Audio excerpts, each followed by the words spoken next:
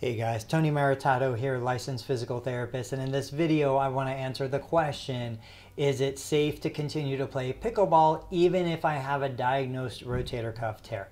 Now, the research that I'm going to share is based on presentations delivered by Dr. Brian Feely. That's F-E-E-L-E-Y. I'm going to do the best to paraphrase his work, but I recommend you go directly to the source.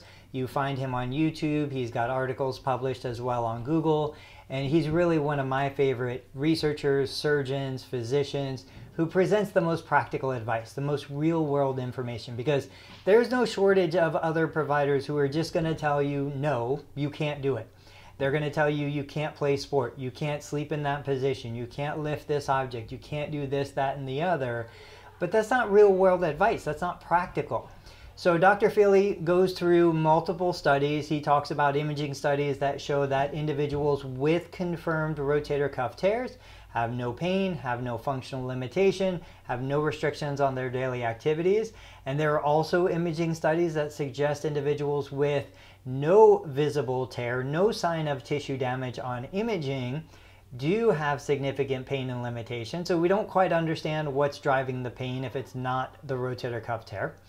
He discusses situations where they looked at individuals who had rotator cuff repair surgery compared to a cohort who did not have surgery but chose to do a physical therapist guided rehab program over a 12-month period.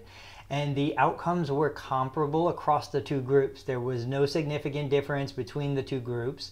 So when we're looking at somebody who's just passionate about playing pickleball, and they don't want to give up the sport, and maybe they're not in a position where they decided that surgery is the best option for them, they're going to go the physical therapy, the self-recovery route, they're going to work on it on their own. I would say the answer to the question, are you safe to continue to play pickleball, is you have to talk to your surgeon, you have to talk to your physical therapist. The first thing I would do would be have a comprehensive physical exam, help identify your weaknesses, your strengths, what's going to cause the biggest risk to the tissue, and then you make the decision for yourself based on the information that you're provided. For some people, they would rather play the game if it's a 10 or 15% chance that they're going to experience a bigger injury.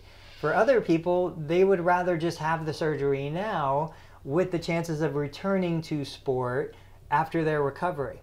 So there is no simple answer.